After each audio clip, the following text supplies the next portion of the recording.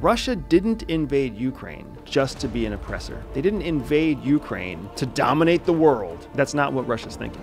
Russia is thinking economically. The whole recent summit between Russia and the African Union, which in a way wasn't really much of a summit. I don't think people like to talk about the economic benefit for the United States sending trillions of dollars into Ukraine. People don't want to talk about the fact that there's an economic benefit to the United States in doing so.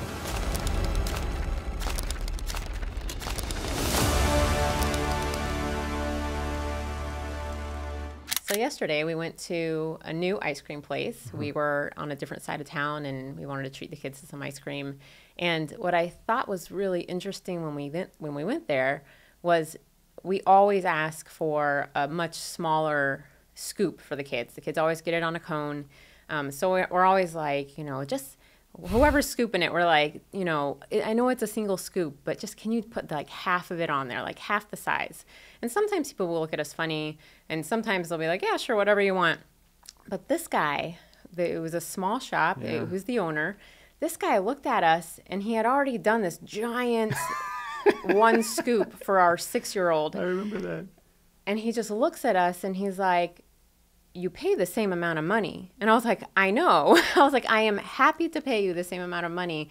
She just doesn't need all that sugar. We don't need. Yeah, we don't need her to have all that sugar. We are actually paying you to not give her a sugar rush. Yes. That's the service. Right. And so even after that, so he looked at us kind of funny and pushed back a little bit, and then he put it back in, and then he went to do another scoop, and it was still like 3/4 of the first, you know, the size of the first scoop. And I was like, okay, like I'm not going to keep pushing back on this guy. But I thought it was so funny that he just couldn't like conceptualize that we would be willing to pay the same amount of money for a smaller amount. And even after we sat down, the guy right behind us, the first thing that man did was turn around and say, can you believe this ice cream costs $6 a scoop? And I was like, oh, you're the patron that he's catering to. Right. Right? Yeah, I think that's exactly right. Where we've got a situation here where we were looking for a different service than what that customer is, than what the typical customer is looking for, right? So I can totally relate to the poor ice cream man, ice cream barista, ice cream server. What do you call them? Ice cream server. I suppose. Because he was legitimately confused. Because I'll bet what happens is most people probably go in there and they ask for 2 scoops of whatever. And then they probably are like, oh, can you add a little more? Yeah. Can you give me a little extra? Right? Or it's just like the guy that sat next to us who decided to like complain about, he wasn't even really complaining. He was like openly observing that the ice cream was $6 a scoop.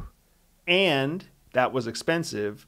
But it was really good ice cream. Yeah, like that was basically his conversation. Was the best. That's what he said. But this rum raisin's worth it. That's what he said. Well, what I think is really interesting, though, is that this is a great lesson for entrepreneurs and for business people. And that's where we're coming from, right? Yes. We didn't want the volume of ice cream. That's not why we were there. Right. We were there to give the kids the perception of a special treat, an ice cream treat, without ruining our day by giving them a sugar high or a gut bomb or anything else that comes with a giant scoop of ice cream and a very small child. Right. Yeah. And I think, you know, I chose that parlor because it had a specific brand of ice cream as well. So it's not like I went to just any ice cream shop. I wanted that specific brand, and I know the brand, and I was happy to get a smaller amount. Right. For the same price. For the same price. Yeah, it's really interesting because I find what happens is many of us get into business thinking that we have to provide this value. And we think that we understand the value because we look at it through our own point of view.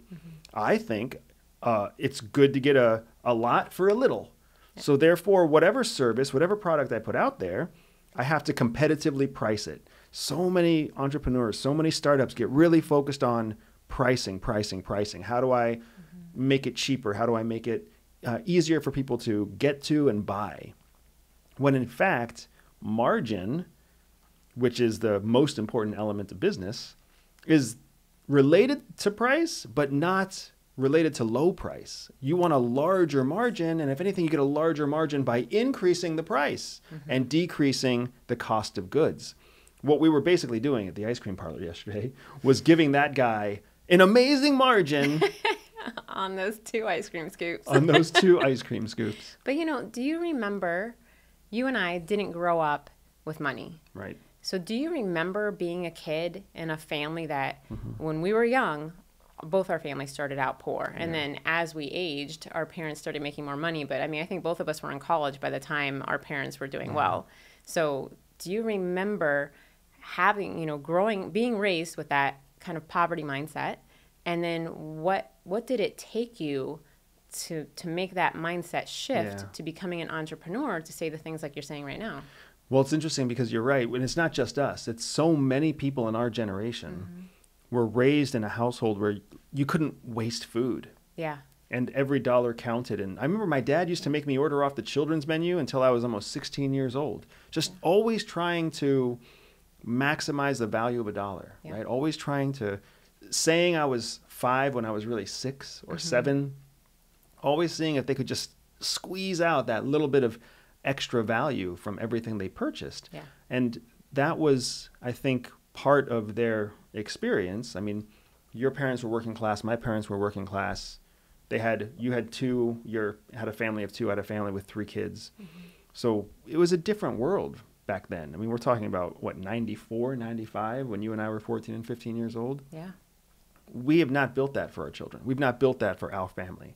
Our family is tied to a business that we've built that's profitable. You came from a professional life before you ever joined CIA. I came from a professional existence, a professional background before I ever joined CIA. Right. So we don't have that. Hopefully our children are not being programmed with the same poverty mindset, to use your term, that we had growing up. But it does take real work to switch that point of view.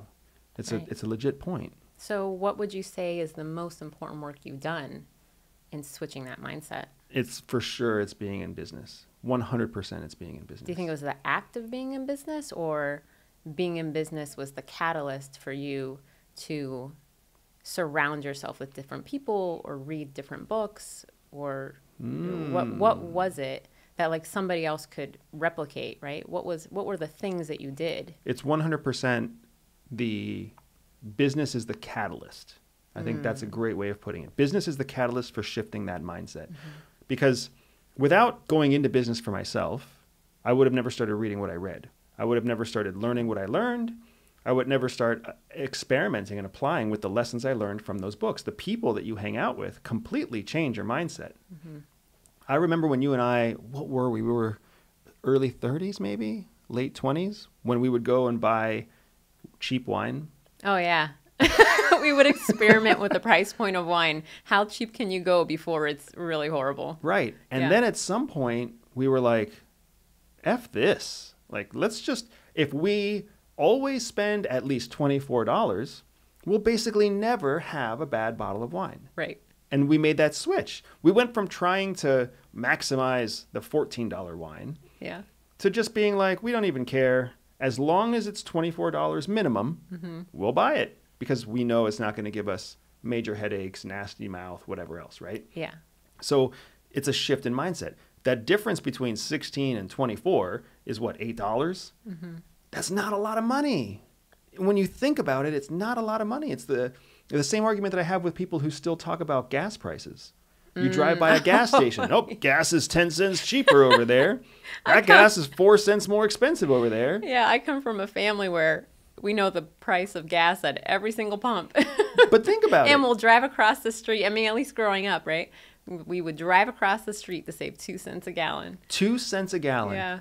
Your average gas tank is like 10 to 12 gallons. Yeah. So to save those 2 cents, you're saving 24 cents. Yep. 24 cents. All that conversation, all that work.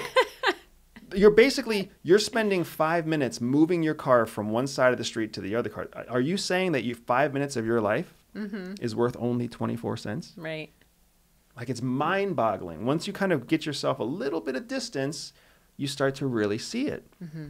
But you're right. It was all about business was the catalyst to changing the way I saw money and cost and prices and service. And that's what took us to a a nice ice cream parlor Yeah. with great reviews, Yep. a certain product quality that we were looking for, the brand of ice cream that we were looking for. And then even when we got there and even when we saw the prices, we were willing to pay the same price for half as much product because we weren't going there for ice cream. We were going there for an experience. Correct. And our experience, we're happy to pay that price for an experience. But that's not what everybody who goes in there thinking. They don't all go in there for the same experience. Some of them want the experience of getting more ice cream. Right. Some of them want the experience of negotiating and getting the ice cream scoop to be bigger, freer, whatever else. I don't even know what they do. They want a different experience than us. Yeah, they want like a half extra scoop just for just a little bit extra. A little bit extra. Which, you know, to be fair, we do the same thing when we go to those like when we go to Fresh Kitchen. Oh, yeah. We're always the ones that are like, could you put a little extra chicken on there? Yeah. That's so funny. Yeah. And that's just because we don't really want to have to buy a second bowl. Yeah. We just want a little bit extra protein. Can you just a little bit more? Just use that bigger scoop over there. Still one scoop, right? Yeah. And it's going to be I'm really curious to see how our kids grow up appreciating or valuing money. Because I know what we're seeing from them already is not what you and I had growing up. They want everything. Everything's so easy to our children. Yeah. They want a toy. They want a doll. They want a stuffed animal. They want new Legos. There's most certainly a different relationship that they have with money than what you and I had. Yeah, and I think, you know, the great experiment of parenting is that if you do it differently than your parents did, then you really have no idea what the outcome's going to be. Yeah. And so for us, when it comes to money, you know, we have never said to our kids, money doesn't grow on trees. Right. You know. That was said to me all the time. All the time. I was like, I get it. Money doesn't grow on trees. But you work for and you make money, well, so why don't we just spend it? And the funny thing is, beyond that statement, it was never explained. How do you gain? How I knew you earned money by working, but the value of money was never explained to me. And I think part of it is because my parents were still trying to understand the value of money and how to invest. And I think they were still on their journey to learn about money. But our kids, they know that we work for money. Yeah. But they also know that we work on our own time and we create work for ourselves for our money. So it's not, you know, we don't wake up at 5 a.m. to be gone for 10 hours to come home, and then that's how we make our money. So just the way that they view work and our relationship with money is completely different already. So yeah, it's a big experiment for us, and I don't know, I'm hoping that we're doing the right thing. So I'm pretty sure that you and I probably both learned our initial money habits from the game Monopoly. I'll bet that's how. Much. And how did you feel about money for most of your adult life? Because I always lost. But most of us grow up with this like love-hate relationship with money. Yeah. What are the sayings in our culture, right? Money is the root of all evil. Yeah. Right? People will do anything for money. Money and power are the two things that are the downfall for all great people. Yeah. So it's interesting because we went to the school of Monopoly. And then, you know, outside of fighting for Boardwalk and Park Place, Yeah. I don't really understand anything else about the game Monopoly. Paying rent on pieces that you land on. Like, we went to board game school of economics. Yeah. Which is not how the world works. The world doesn't work like Monopoly. No. Where you roll a dice, you take your turn, you wait for the next person's turn, and there's a chance card that tells you whether or not you're going to jail. Yeah. Right? But economics really does rule the world. Absolutely. Just not like it did in Monopoly. Yeah, I think that's the concept that I've an adult come to accept more and more, that everything is about trade. Everything is economics. Every relationship is a transaction. I mean, from a personal relationship between a husband and wife, a mother and child, country to country, it's all about transactions, which is economics, which is trade. Yeah, and there's all sorts of economics and trade news happening around us all the time that isn't couched as economics and trade. Right. It's couched as something else. It's couched as hegemony. It's couched as conflict. It's couched as oppression. Right, right. Do you have examples, like current examples that And I think one of the examples where we're seeing that conversation, that economics conversation that's being couched as something it isn't, is with the war in Ukraine. Russia didn't invade Ukraine just to be an oppressor. They didn't invade Ukraine to dominate the world because the whole world lies just beyond the borders of Ukraine. That's not what Russia's thinking. Russia is thinking economically. They're thinking pragmatically. They're thinking about resources, trade, and the future of resources and trade as it relates to Russia and keeping the Russian government stable and afloat. Right. Yeah. I mean, I think anytime war breaks out, you know, I think people might liken it to a game of Risk, right? World domination and, you know, how do you... Board game culture. Right. Board game kids. Oh, I guys are board game geeks over here. So, you know, I think a lot of people might think, you know, the game of Risk and war strategy and where do you put your military and whatever. But really, I think life is a lot more like the game of Catan, Settlers of Catan, you know, where it's really about resources and trade and who owns the roads and... Who's got the biggest military. Yeah. And relationships towards building to the next kind of stage of evolution, right, of civilization. Yeah. That's really interesting. And it's funny, especially when you look at the history of UN resolutions relating to Ukraine, you actually start to see this because the very first set of UN resolutions that went out in 2000, what was that, 22? Yeah, 22. The vote was hugely against, like it was a vote where the vast majority was condemning Russia. Yeah. There were a number of abstentions, and there were a number of people who voted against the resolution, but the vast majority of countries voted to condemn Russia. Yeah. And then over the course of the next year and a half, we've had, 5 more resolutions, all passed by a majority, but each resolution has a smaller and smaller majority. Yeah. More countries are abstaining or voting no against the resolution, which is fascinating because what that means is as the Russian invasion has continued, arguably support for Russia has increased in the UN through abstentions and people voting against the resolutions. What are your thoughts? And you can't really say it's support for Russia that's increased. It's support for, I wouldn't say it's support for Russia. It's the realization that Russia has an impact on various countries. That's a very fair point. Like the Russia-Africa summit that just happened, you know, Africa's not affected by the war in Ukraine until trade is affected. Right. Until grain is affected. Yeah. And suddenly they feel the pain of the war. Right. And it matters to them. Right. I mean, the same thing I believe happened to us in World War II when we didn't really want to get involved.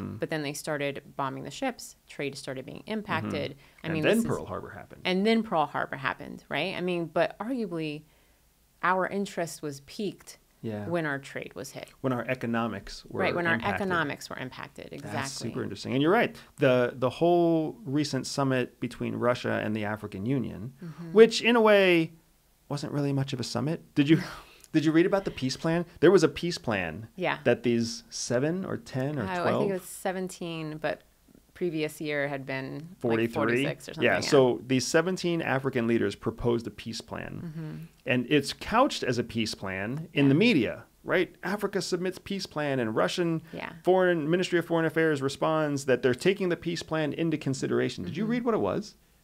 No, I couldn't find an actual readout of the plan. Because it wasn't a plan. Oh.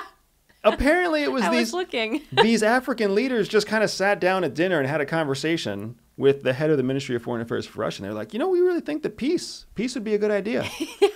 Well, you know, what do you think, Comoros? And what do you think, Niger? And what do you think, you know, Solomon Islands? And they're all like, oh, yeah, we think that peace would be a really good idea for you guys between Ukraine and Russia. Peace would be good. Yeah. And they went to St. Petersburg for this conference. It was the first stop after Kyiv. So they had just left Ukraine, where they probably had the exact same conversation with Zelensky. Well, and of course, what's interesting is, you know, and Putin playing his, you know, diplomatic game that he does, you know, he's of course like thank you so much for your concern and your ideas, and I'm really going to take these seriously, but you also need to talk to the other guys because really it's their fault. Like, you know, everybody's getting at the same thing. Everybody just wants dialogue so trade can open back up. That's exactly it. That's exactly right. Yeah. Everybody, the whole world just wants things to go back to some semblance of normal. Not pre-February 2022 normal. That's never going to happen. But some sort of normal where trade can then pick up again, where economies can start growing again. After COVID, then after the incredible amount of sanctions that the West put on Russia, and let's be honest, not everybody in the West agreed with those sanctions. Right. You've had Germany speak out against them. You've had France speak out against them. You've had Poland try to get more, right? You've had Hungary push back. It's not, the entire European Union is not on board with this. You know, they're not all in lockstep. And now here we are a year and a half later, everybody's feeling it, right? Russian and German trade is very closely intertwined. Yeah. So is French and Russian trade. And then, of course, all of your third world countries, your third world Asia, your third world Africa, heavily, heavily dependent on trade and production out of Russia. Another great example here, I think, that absolutely goes without people talking about it is India. India is one of those countries that has abstained from every UN resolution, right? So they have not condemned Russia. They are also one of the primary people, one of the primary countries that continue to buy Russian oil, even though it's been sanctioned. They're the ones that have floated the ruble, so it's back up to stronger value than it ever was before 2022. So you've got India, you've got China, you've got these other strong, wealthy countries who are seeing the importance of economic trade, seeing the economics of this conflict, and benefiting from it. Even though they are also in this geopolitical game of reputation with the United States. I feel like, if anything, what it shows is it shows that countries, now more than ever, are putting their own best interests ahead of political influence from the United States. Yeah. Well, I mean, at the CIA, we always used to say there are no friends. There are only allies. And I think that in America and probably a lot of Western countries, I think that gets muddied, right? I think we think of, you know, European countries as our, not just our friends, but I really do think we think, or not just our allies, but I think we think of them as friends, where China and India are great examples of not friends, allies. Shared interests. Shared interests, exactly. They don't have to like the other country's politics. They don't have to like, I mean, India and China have had territorial disputes, but they know that if they can tamp those down or put them aside just a little bit, there's lots of benefits for them in becoming allies on certain issues. Right? And that's how countries really move forward. That's true. And I think that's why we saw Russia, China, and India all form the BRICS. Yeah. Right? And that trade bloc has been around for a long time and has been growing in total GDP. Yeah. In comparison to the G7 countries, which have actually been declining in overall GDP. It's a fascinating point because it's all based on economics. It's all settlers of Catan. Yeah. Not Monopoly. Yeah. Yeah, it's really countries looking at each other of how can I get a leg up for my own country, not how can I make you look more like me so we're kindred spirits and brothers in democracy. Like that's not how those countries think. Yeah, and it's really so when I consider the grain deal specifically that continues to be off and on with it's a bargaining with chip Ukraine for him. Exactly. I mean, Putin knows. I mean, by virtue of the fact that he held to the deal for, I believe it was a year. Like you said. And the agreement was for only a year. I am certain that he walked into that knowing that, let me give you a taste of what it's like to have the ports open. So then when I shut them down, I have this large bargaining chip now. Now everybody's at my doorstep asking me to please reopen. Yeah. Right? And now it's in my court what I do with this. And it's really interesting because even when you look at the response that's coming from the UN, they're condemning Russian behavior, but they can't refute the fact that if Russia supplies the required grain to keep Africa from a food crisis. Yeah. Like the UN is saying Russia has the amount of grain required and Russia has the logistical supply chains required. Like they really can do it on their own. Yeah. So it's fascinating because what Putin did a year ago was accept the grain deal. And by accepting the grain deal, he cut off any investment in creating an alternative to Russia's supply of grain. They're like, Russia's going to play nice now. Yeah, so we're going to go ahead and keep continuing to use the port out of Odessa, right? And then when he shut it down, now all of a sudden he had a whole year to build up reserves, boost agriculture, everything else, knowing full well he could shut down the ports by rejecting the grain deal and then supply Africa on his own. Yeah, and now he has 17 leaders going through St. Petersburg yeah. to shake his hand and say thank you and support him in the UN. Yeah, and he doesn't, you know, part of the complaint is that what he's promised so far does not match what was being provided previously, but he doesn't have to. Right. Like you said, all he has to do is meet bare minimum requirements for what they need. He doesn't have to, you know, he just has to keep things from falling apart around him long enough for him to make his next step. Yeah, it's really interesting. It's really interesting because there's so much that ties, as ridiculous as it sounds, to say it out of my mouth. There's so much similarity between what's happening right now between Russia and Ukraine and what's happening in the neighborhood ice cream parlor. Yeah. Right? Because it really is all about, does the service give you what you want? Mm-hmm. And if it does, will you pay the price? Yeah. Yeah. And to these African countries that want grain, they know they can't get it from Ukraine, so they get it from Russia. And then they pay the price, right? They go on their tour through St. Petersburg and they shake hands and they get their pictures with Putin, and they're going to continue being able to supply food to keep themselves from a food crisis. Right, because they have their own people that they have to think about regardless. And, you know, the U.S. isn't necessarily scot-free in all this because we also have economic-based incentives. Yeah. We make our decisions based on economics. There is an economic benefit to us supporting Ukraine. Yeah. Now, I don't think people like to talk about that. I don't think people like to talk about the economic benefit for the United States sending old munitions into Ukraine, sending flawed anti-personnel mines into Ukraine, sending trillions of dollars into Ukraine. People don't want to talk about the fact that there's an economic benefit to the United States in doing so. Because one day, whoever wins, Ukraine will need to be rebuilt. Yeah. And the United States is going to have a large line of credit for whoever wants to rebuild it.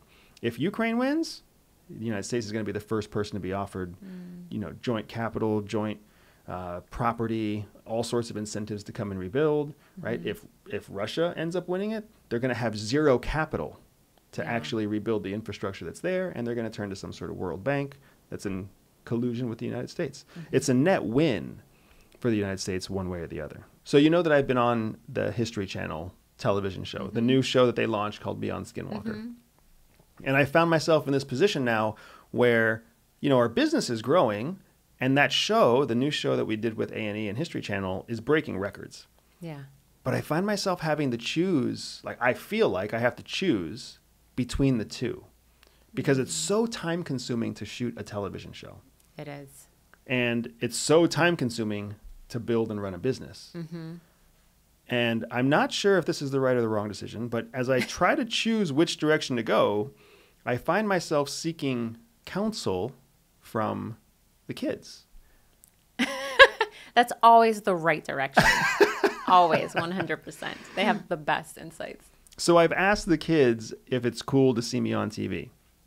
And what's funny is that they actually think it's cooler to see me on YouTube than to see me on History Channel. Well, that makes a lot of sense. Which is hilarious to me, right? Because that's not how we grew up. There was no YouTube when we grew up. Like, the History Channel was the bomb when you and I were 10 years old. Yeah. And now apparently it's just another channel on YouTube. But I want to know, what are your thoughts seeing me on TV? Is it cool? Is it indifferent? Are you used to it? I mean, I was gone for 90 days almost filming that show. I know. That was rough. But when I watched the show, the post-edit on the show is so good. And in learning the behind the scenes of how the show is made has made me appreciate other shows that I really like even more. Seeing how TV is actually created. Yes. Because everything that happens in Beyond Skinwalker is real. Yeah. It's just, it doesn't happen in exactly the order that you see it in your show. Because they cut out large portions of dead time, downtime. Yeah. Whole days change. It's just so much more exciting. You know, instead of spending 4 hours with you while you're waiting to, you know, get some kind of signal, I spend 4 minutes watching you with exciting music. And then all I get to see is a really exciting thing that happens. That's true. Yeah. I'm way more exciting on TV than in real life. That's what you're saying. Well, I don't know if that's true. You are very handsome on TV, though. But not in real life. I see what you're doing there. I see what you're doing there. I like you in real life, too. But I am glad that it's probably a demographic that's a little bit older, because then I don't have to worry about competition so much. Oh. There is a term. There's a term among History Channel television people. Yeah. And it's called History Channel hot. You have to be History Channel hot. Which means exactly what you think it means. Awesome. It means, are you hot to a demographic that's like 55 to 70 years old? That's what History Channel hot is. Does my dad think you're hot? Does my mom think you're hot?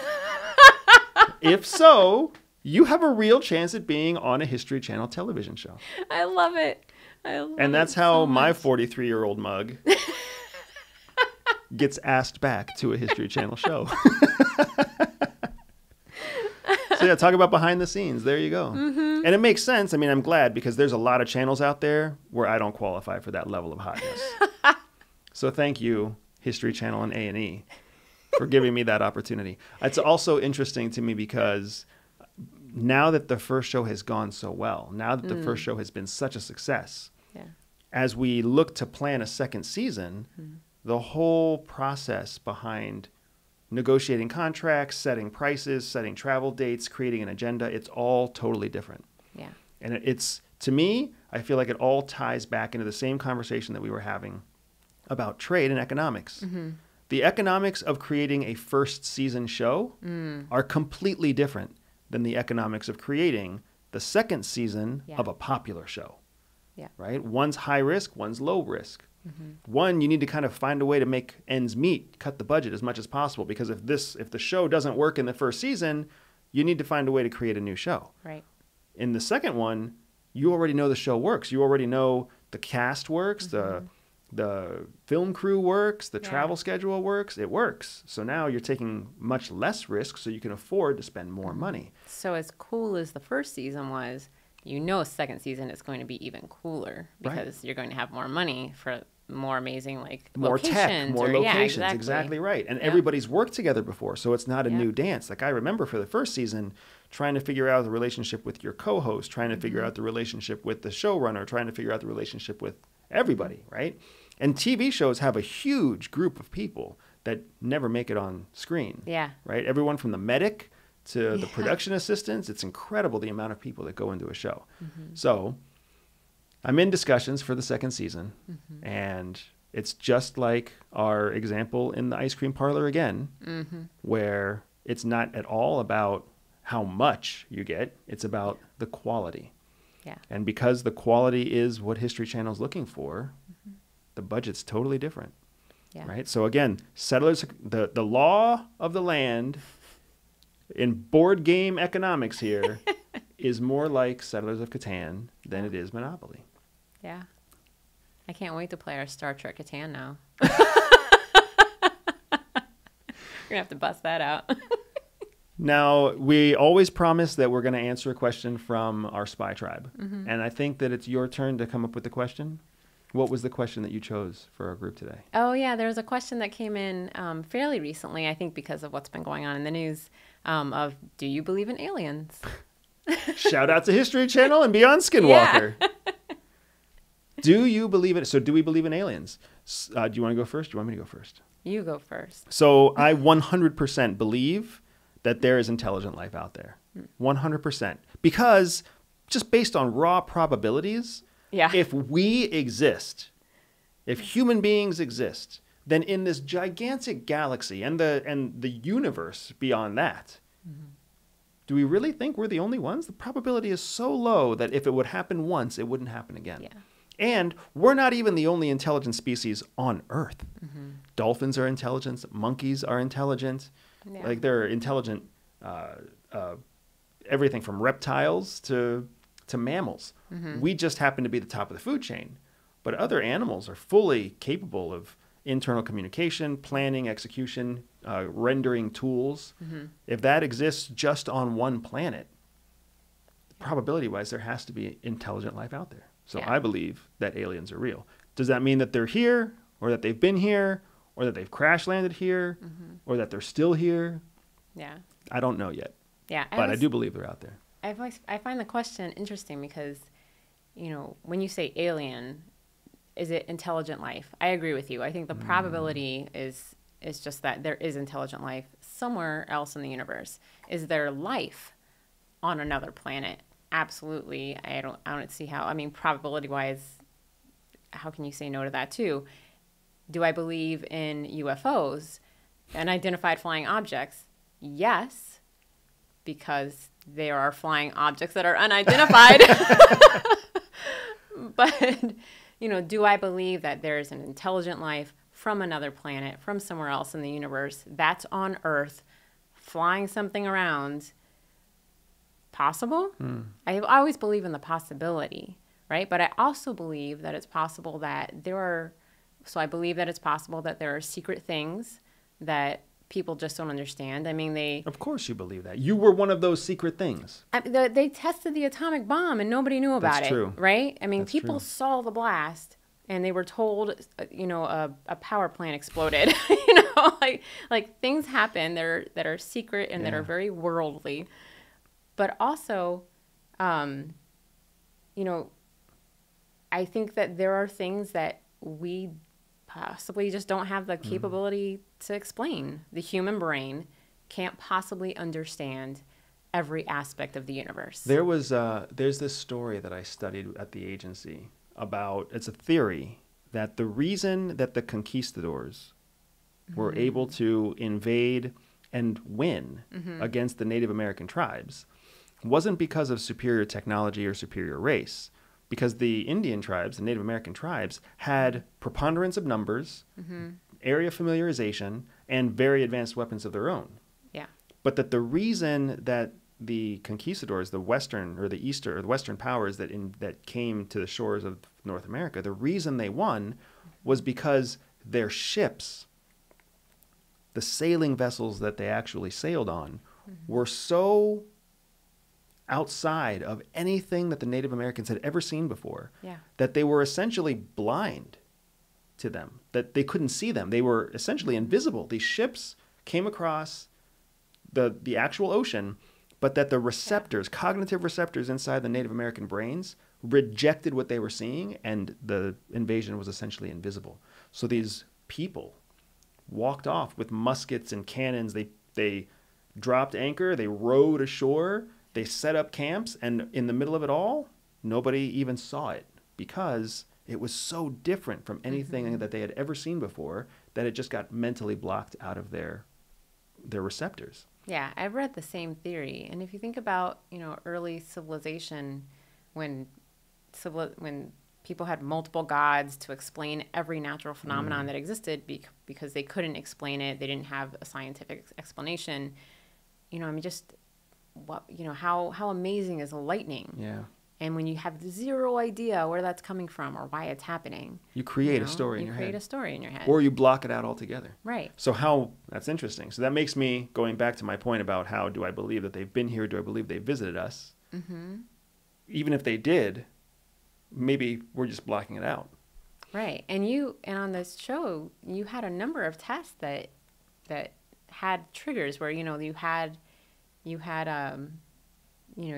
a test and then, you had a result that was interesting and unexplainable. Yeah.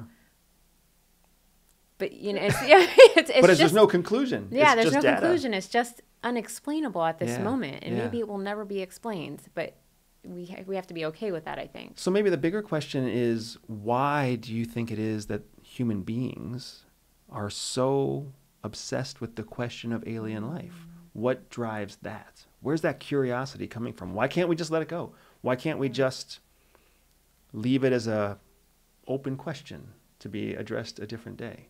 So I think with human beings, it has to do with curiosity and connection. I think human beings like to connect to other living things. It's why we have pets. It's why we connect to each other. It's why, for the most part, human beings want to be around other human beings all the time. They don't want to be alone on a deserted island. And then the other one is curiosity. I think that's one of the most amazing aspects of human beings is we are curious. We have questions. We want to get them answered. We want to understand. My theory is much less kind than yours. What's yours? So I believe that the reason people obsess with whether or not alien life is out there is because we are mortal creatures. And as we progress through our life, as we approach the brink of that mortality, we want to believe that there is something more. We want to believe that there is something outside of just what we know in our planet and in our existence. We want to believe that our death isn't just us returning to the earth and the end. Yeah. That there's some larger universe, there's some larger purpose, there's some larger reason. And even better if that reason is that we're some large experiment that's being observed by alien race, right? Or we're some fabrication in a computer program that was put together by a larger entity. Or we're some science experiment that in some way, shape, or form is so interesting to some other larger, more intelligent being that our lives matter more than we realize they matter. And part of the reason why I believe that is because of what I've seen in terms of the normalization of interest in aliens and extraterrestrials. When we're young, we think they're cool. Yeah. But then from 15 to mid-20s, early 30s, we essentially just completely forget that they exist at all because we're very focused on our life. Day to day, what we're doing, getting laid, getting a job, whatever it might be, right? Having the next fun, exciting moment. But then from 28 to about 50, we start letting it creep into our lives again in terms of entertainment. Oh, that's interesting. Let me read about that. Oh, that's interesting. What do you know about that? It's an interest. It's not an obsession. But then when you find and you follow people over the age of 50, and I've seen this in my ultra high net worth clients, and I've seen this in people who just approach me at the airport because they're fans of the History Channel show. They become really intensely interested in proving whether or not alien life exists. And it's a preponderance of resources and interest and energy that go into answering that question as we get older. So my theory is the reason people become more and more interested as they get older in answering the question about alien life is because we are facing the very real end of our lives. That's very interesting. It's an interesting theory. Yeah. It's not nearly as fun and joyful as yours. People are just curious. Humankind is just curious. I'm like, no, humankind is dying. And we want to justify that our time here wasn't a waste of time. So we're hoping that there's some alien that's at least going to take our guts from us and use that for experimentation. Well, I do wonder if the interest in dinosaurs is very similar. Every kid, I feel has an interest in dinosaurs. And we're taught about them in school. And then we forget about them for a while. And then you have your own kids and you're reminded about the dinosaurs. But the dinosaurs are interesting because they were part of a mass extinction. And to me, it's always this constant reminder of there have been, I believe, 3 mass extinctions in the history of the planet. And it's going to happen again. Yeah. I'm hopefully not in my lifetime or my children's, but, it's on the horizon. We are mortal creatures. There will be, inshallah, God willing, there will be a Bustamante on the earth. During the next mass extinction. To witness the next mass extinction. I don't know if I want to wish that on Earth. I don't know if that's the legacy I'm hoping for. Well, hopefully they take pictures. For the aliens to see when there they come in. Come and clean up after. Thank you for joining us. If you enjoyed our conversation today, please leave a comment. If there's anything you want us to talk about in the future, we take questions. We review the comments to get our questions for the podcast every time. So hit subscribe while you can. Leave a question or leave a comment below for us to follow up and see what you have to say and see what you think and how you like the show. And feel lucky that you probably will not be around for the next mass extinction. Thank you very much, folks. Take care.